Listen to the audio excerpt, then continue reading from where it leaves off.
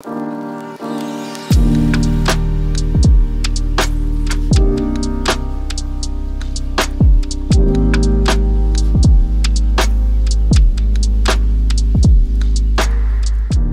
matter how much I push myself making a project, or how much fun I had making the project, or how happy the client is with the project, it's always this big feeling of uncertainty in the pit of my stomach when posting that exact same project to the internet.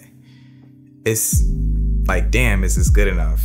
And I've been asking myself this a lot lately. When the hell did it become more nerve-wracking to deliver a project on the internet to complete strangers than it is to deliver a project to a client who paid me big money? Why do I feel this unsureness, this almost nervousness when posting?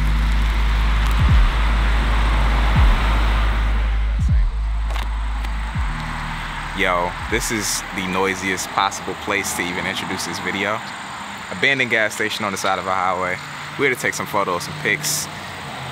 I want to talk about artists making art for other artists and how it's problematic to an extent, my own personal opinion. Let's get to it. This spot, this looks dope this way for sure. I like this little thing right here. I think maybe like a angle like this could probably be cool for some photos. I think that we got this really cool, interesting payphone right there. That looks pretty dope. We gotta use some. I don't know what we're doing. I think it's cool to just get out and try to make some stuff. That's what we're doing right now with no expectations. Who knows what this is gonna turn into?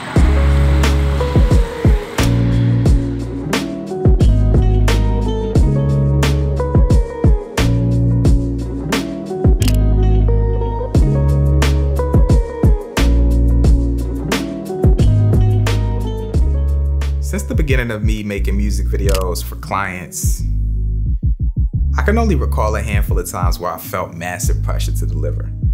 Most of the time, it's fun. We connect, we get on set, we have a great time, and we create something magical.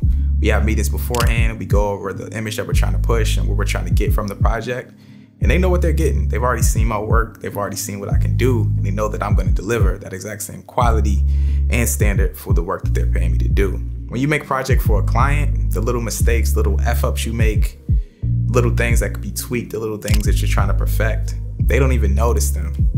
They just want you to create something that you're passionate about. And on the internet, when you're posting, the majority of your fan base, or the people who are gonna be looking at what you're posting, aren't your client. There are other artists who do the exact same thing as you. So these are people who are gonna exploit.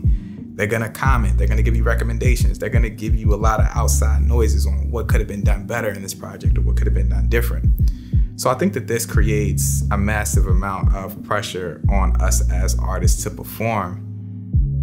And it's unnecessary, because as long as we create content for our client who's happy about it and we're happy about it, that's really all that matters. I can't tell you how many times I've made tweaks to my creative process, or tweaks to my gear kit, or tweaks to my LUT, or tweaks to my audio with other artists in mind. It makes you go above and beyond, and this could be a positive thing to an extent. Yeah, it's pushing you to be more creative, but it's also very toxic. It makes you very, very self-conscious about what you're posting online, and it makes you not even want to post sometimes. You begin to obsess over the product and not the process.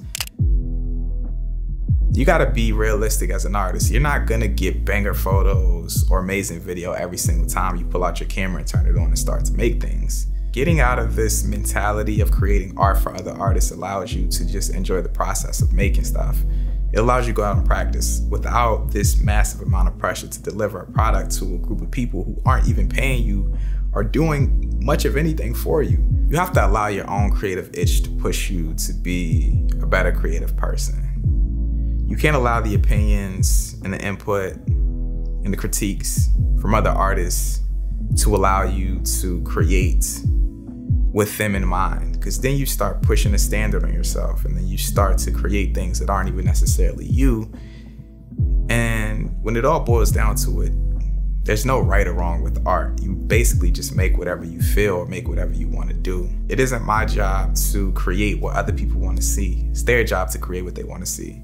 So as an artist, I think we all need to take a step back and stop creating art for other artists. I want to thank Storyblocks for helping me make videos like this. Throughout this video, you may have noticed this really cool film burn transition, and I got this from Storyblocks. If you're ever in need of high quality stock video clips, After Effects or Apple Motion templates, as well as motion backgrounds, Storyblocks has you covered. They have a large demand-driven royalty-free library, and you can download and use an unlimited amount of these assets when you sign up for an unlimited plan. So down in the description is going to be a link to take you over to Storyblocks. I highly recommend it, and I really think that this is a tool that will take your creativity to the next level.